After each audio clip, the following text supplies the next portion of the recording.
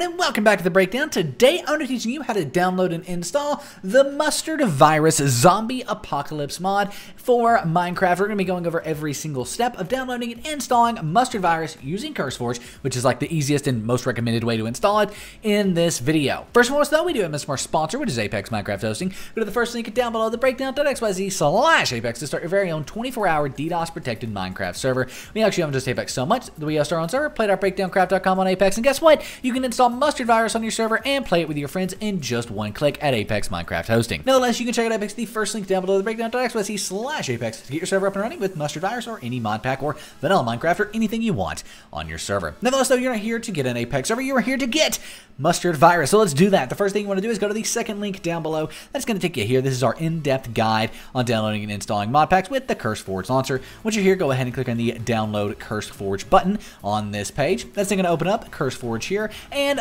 on this website, I'm going to click on the Download for Windows button. That will, of course, start CurseForge downloading in the bottom left on Google Chrome. You probably won't need to save it on Chrome, but you might need to on Firefox. So save that in the center of your screen. It's 100% safe to do so.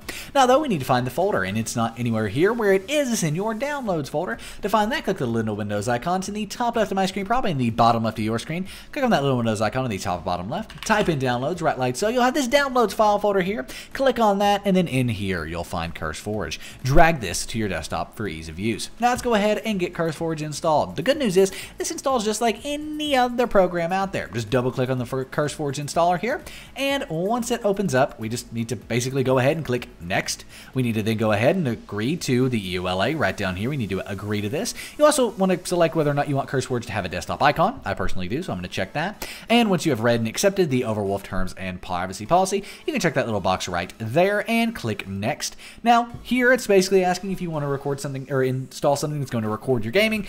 Don't do that unless you want to, but I don't want to, and it's not checked automatically, which good ups to CurseForge. Don't check it automatically if you see this video. Let's go ahead and click the next button there. Now it's going to download CurseForge and basically get everything installed for us. And Overwolf, by the way, if you notice that, Overwolf is required in order to install CurseForge. Overwolf is the parent company of CurseForge, and overall, they're a pretty cool company from what I've seen. So yeah, but Overwolf is required for CurseForge. As you can see here, though, we are downloading CurseForge, just basically waiting. I'm going to do a quick jump cut, and I'll see you once it's finished. Once CurseForge has finished installing, it will open up this, as you can see, successfully installed, and it will open up a thing in your browser saying, congratulations, basically, you have installed CurseForge. Now, let's go ahead and click the launch button here on the installer, and it will launch CurseForge up for the very first time. Now, keep in mind, launching this, that it's going to give you a tutorial here at the beginning that I'm just going to kind of skip through. I would recommend pausing the video and actually kind of going through this tutorial. So go ahead and like pause this video, like wait for it, 3, 2, 1. Right now, pause this video and go through this quick tutorial. I'm just going to skip it, but go through that. It'll kind of give you an ups on what CurseForge is. Sorry about the hard cut there. I accidentally had Minecraft installed from a previous CurseForge installation. Here we are though. Let's go ahead and click on Minecraft once you're in CurseForge right like so. And then we want to go ahead and make sure standard is selected, then click continue. So I'm going to get Minecraft basically ready to be able to install mod packs, which it has now done. And up here at the top, we want to search for Mustard Virus, right like so. Now, why is this called Mustard Virus? Because the creator is Mustard Sean. Makes a lot more sense now, doesn't it? However, Mustard Virus by Forge Labs, this is it, Zombie Apocalypse mod. And what we want to do is click on this orange installation button here over on the right-hand side. When we click on that, it's going to go ahead, start downloading, installing, and getting these mods ready. Now, there's not a ton of mods, and it will install faster than a lot of other mod packs, but just give it some time. It will still take a minute. So let's go ahead, let this install, and I will see you after a very quick jump cut once Mustard Virus is officially installed and we can open it. So as you can see, Mustard Virus is now installed because there's no installation button here and there's now a orange play button. You can click that, or you can go ahead and click on the Minecraft logo on the left-hand side here, and this is normally how you launch these mod packs. Once you're here, hover over Mustard Virus and click the green play button. Now the Minecraft launcher is going to open up right like so, right? It's just going to open up the normal Minecraft launcher. Now, one thing that you will get is kind of basically error saying that this is the old Minecraft launcher and not the Microsoft Store one. That's okay. I'll show you that here in a second. First thing, you need to log in either with your Microsoft account or your Mojang account. I'm going to log in with my Microsoft account. I'll see you after a quick jump cut. Once you've logged in, this is what it will look like. You will get this error, this warning. Don't worry about it. Just ignore it. Click I understand and pretend it never happened. Sadly, it will happen though. Every time you open it up, just click I understand every time. It's fine. Nevertheless, once you're here though, you should have Mustard Virus automatically selected in the bottom left. If you don't though, It's because you need to close out of the Minecraft launcher, hover over the Mustard Virus mod pack there, and click play again. And when you do open it back up, Mustard Virus will be there in the bottom left, ready for you to play, enjoy, and have a ton of fun with. Like I said, every time you open the launcher, you gotta click I understand. However, at this point, Mustard Virus is selected here, and we can click the green play button.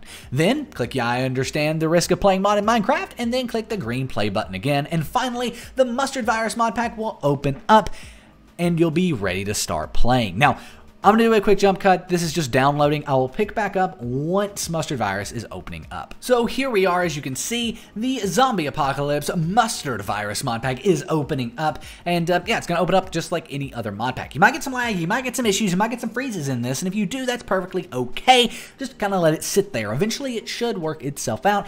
In rare cases, it may crash. If it does crash, it's probably because you don't have enough net RAM dedicated to it. And it's just like dedicating RAM to any other version of Minecraft. So here we are in game. We can go ahead, create a new single player world. I'll just call it New World and join in into creative. At this point, we're just kind of showing you a proof of concept that this is in fact the Mustard Virus mod and it's not just some random installation. I could have clicked on the mods tab as well up in the main menu. Didn't think about that, but in game will, I think, be enough proof here. So as we load in, we'll be able to see Mr. Crayfish's mod is installed because right there it is. And we can go ahead and hit E. We are in creative. So if we click over, we can see some of the awesome mods. Now this isn't every mod by any means, but it is some of them and it's pretty cool. It's also awesome that Macaw's furniture and Mr. Crayfish's furniture is in here. I mean, that's a lot of furniture if you want it. Security Craft's also really cool, by the way. Just keep that in mind.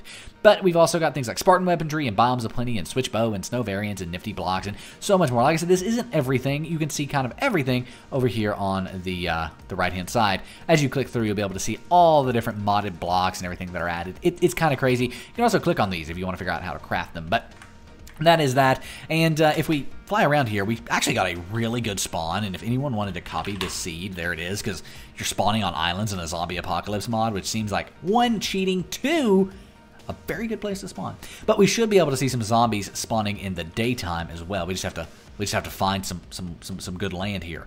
So my sensitivity is through the roof. A mushroom biome as well. Okay, use this seed. Use this seed. This is a good seed. 10 out of 10 would recommend this seed, actually.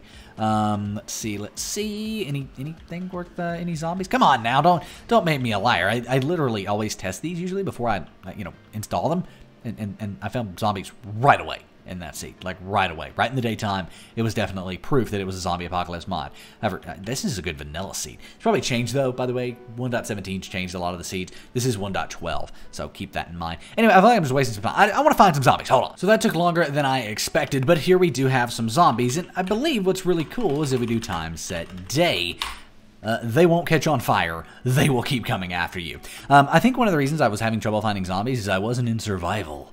That's kind of a big deal there. But no denying there are zombies. They are alive in the daytime. It's a zombie apocalypse. This is very quickly getting overwhelming and very crazy. Thank you all so much for watching. If you enjoyed the video, give it a thumbs up. Enjoy the Mustard Virus mod pack, and I will see you on BreakdownCraft. Play.breakdowncraft.com. Be specific, the best Minecraft server in the multiverse. I am out. Peace.